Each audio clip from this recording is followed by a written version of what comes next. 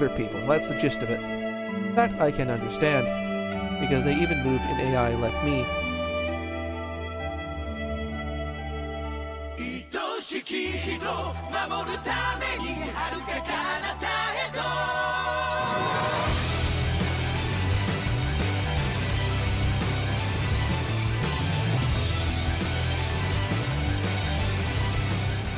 And we are back.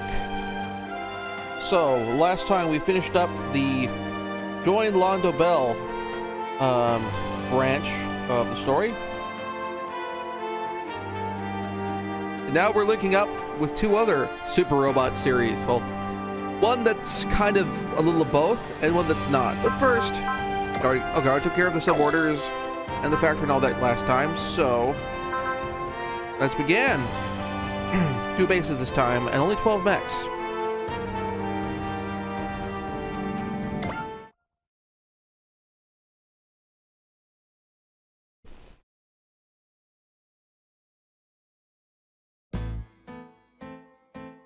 Okay then, Alberto, take care. Take full responsibility of turning over our prisoner, the artificial new type, to the appropriate organization. There's something you want to say, Banneker? So, Meridia really is a prisoner then? Naturally. But we'll take respect to her human rights as per the treaty. We're taking her to a place with full treatment facilities. The Federation forces, I'm a wanted man. There's no reason for you to get caught up in that. I'm leaving the Unicorn with Londo Bell. I'd like you to send me as much of the data that you gather as possible. Understood. We'll take the appropriate steps to get that done. I'm counting on you, Officer Chan. Till next time, Alberto, take care of yourself. So, slight way of explanation for those who haven't seen Unicorn. Alberto is part of the Vist family, and thus part of the whole Vist Foundation thing. But he really isn't a fan of the family's schemes. He's kind of pressured into them. And so when he has the opportunity, he tries to take steps to kind of undermine things and help out the good guys. And don't do anything horrible to Meridia. Promise us at least that much. I'll do what I can. So, there's a little checking, and apparently the localization, a lot of these are 3 dots. So, I'm actually fully entitled to just be silent here. What is it? Still got something you want to say? Please take good care of Meridia. Got it. That steady gaze. He sure is the spitting image of Cardius Vist. Well, that's that. Yeah. I still don't know any more about Audrey at this point. Nothing we can do about that. Let's just wait for information from Ensign Riddy. We've got no time to dwell on this, Banneker. We're about to get very busy. Pluto's right. According to Captain Testarossa, there's no telling how much longer this island will be safe. Neo Zeon, Amalgam, and the Earth Federation forces. We're actually being hunted down by all 3. There's other enemies we've got to fight on this planet as well.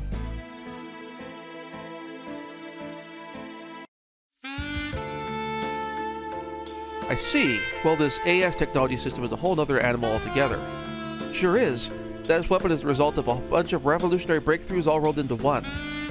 It best mobile suits, it is versatile in maneuverability, and though it's small, it has superior combat strength. And then there's that Lambda driver. In terms of performance, they've got a similar history to the Gundams and other mobile suits, but the level of technology on this planet is just way higher. Particular biases are definitely evident, though. Still, Jadora, you complained at first, but by the end you were really getting into the conversation. Yeah, I guess so. I'm really not opposed to that sort of talk. I guess Konami's whispered powers are coming out even more than before. I hear you're a student. How did you end up knowing so much? Well, it started off as a hobby and just took off from there. Alright, another question then. Are you involved with Sergeant Sosuke Sagura? What? Well, are you? I have no intention of answering questions like that about my private life. Have you excused me? I've got cleaning to do. Oh boy, looks like I've got her all upset. Anything, Officer Nada? Where exactly were you going with that question? I was just concerned about something. Allow me to answer for Konami. Those two are not. Those two, in fact, aren't involved. At least not now. So Tessa kind of has a crush on Sagura, as is in evidence. She's a little more aggressive about it. As you've seen Full Metal Panic Fumafu, you would know. Also, you should watch Full Metal Panic Fumafu. I believe it's streaming on Funimation, and also it's back in print, so you can get the DVDs. I see. Well, I stick my nose into a strange situation and end up taking off two girl geniuses. You're lucky Agatha Heterodyne isn't here, then you'd get the hat trick.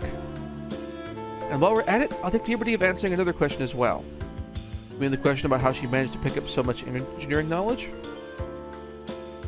Konami Chidori, and myself as well, are whispered, people bestowed with a special power. Meaning people who are whispered to, I take it? That's exactly right. The ability to hear whispers that come to us out of nowhere. And this is the result of revolutionary technologies. Theories that can't be found in existing systems. I think there's a slight mistranslation. The line here probably should be closer to something. I haven't read the original line, but I'm familiar with the show. And so I can say, reasonably, that's slightly backwards. That these whispers result in revolutionary technologies and theories that can't be found in existing systems. Which means, that's right, many of the technologies that our world has, and others don't, are based on whispered. The knowledge behind AS, the Lambda driver, and Saikamu, among others, were created by whispered. There are very few people in the world who are privy to this information. Whispered has definitely got world-changing potential. As a result, a lot of organizations are doing their best to get their hands on it. Protecting it is one of our most important objectives at Mithril. It's like ultra tech, mad science, new types. And likewise, our enemy Amalgam considers getting hold of it to be an essential element of their combat strategy. Starting to get the picture. You've got Chidori and Mithril in order to protect her, right? Right. Sergeant Sakura is guarding her, and for that purpose also went to the same school as her, high school as her for a time. Amalgam's power has placed her in physical danger time and time again, and that's why we've taken her along with us. But why are you telling me such a big secret? Because we need your help. My help. Still tentative, so I can't talk about it just yet, but one way or another. What's that alarm? Can't be. Spartacus, report! Code Angel has been issued to the Federation Forces Far East Command. What's the situation? Far East Office has been destroyed. It's likely that no arms are salvageable. Which means those guys are our only hope. We've also received instructions from Captain Bright to head for Japan. Understood. Prep the Tuatha De Danann for departure. Captain Testarossa, what is this Code Angel? I'll fill you in on the details on your way to Japan. You have to hurry, otherwise this could be the end of the world. The end of the world.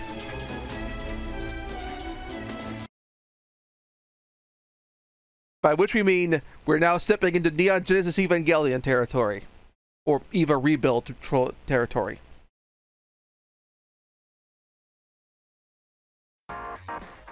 Well, that was quick. It's already been a week since Shinji transferred in. That's true.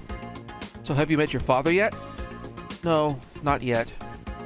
Wow, your father sure is a strange one. Did you transfer here, summons you to Tokyo 3, and then doesn't even try to meet you? Well, you know, his underlings are taking care of me, so it's really not a problem. Fair enough. Anyway, if you have any problems, just let me know. Boy, we're skipping over the Toji tries to beat the crap out of Shinji because his sister was injured in the last angel attack thing.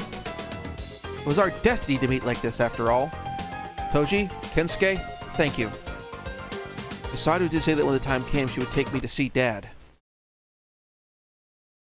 My cat is precariously balanced on my lap and very nearly fell off just now. Sadly, I'm not doing the on-camera... Why am I set to... Okay.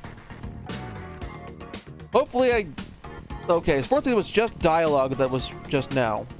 I'm not sure how that got switched to starting soon. I apologize for that. Fortunately, I haven't missed any combat. All that passed was just dialogue. I apologize.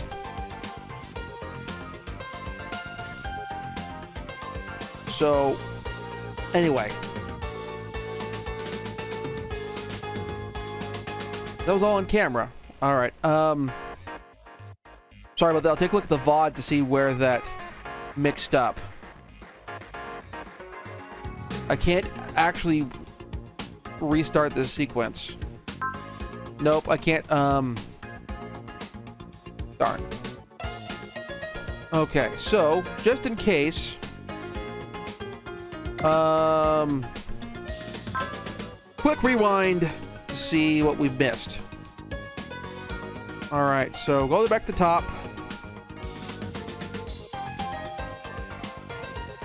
So, the thing we missed, we had, I should be paying more attention, I apologize. We had dialogue between, so I voice acted all of that, but we start off with Alberto taking off with Meridia as a prisoner from the Nahal Argama at Meridia Island. Or, I think it's Meridia Island.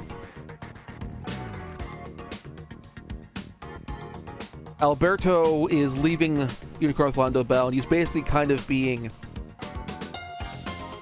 He's undercover in the VIST Foundation to a certain degree.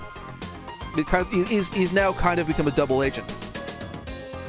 Working in the VIST Foundation somewhat on behalf of Londo Bell as best he can.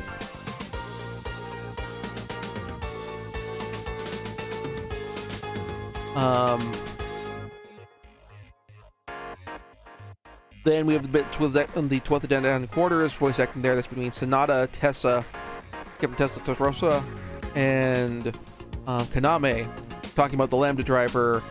And Sonata is brought up to speed about Kaname being a Whispered, and also basically the effect they've had on the global technological development. Also, Tessa got all tsundere about Kaname and Sagara.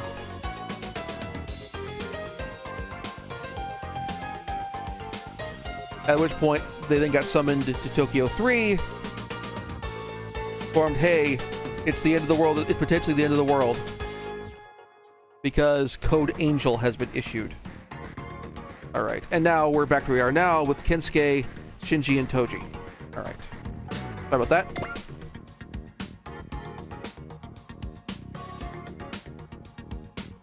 I wonder what he and the others at NERV are up to. Oh, Akari! The teacher said to leave school right away. Excuse me? Apparently a girl is supposed to meet you at the school entrance, and you're supposed to do what she says.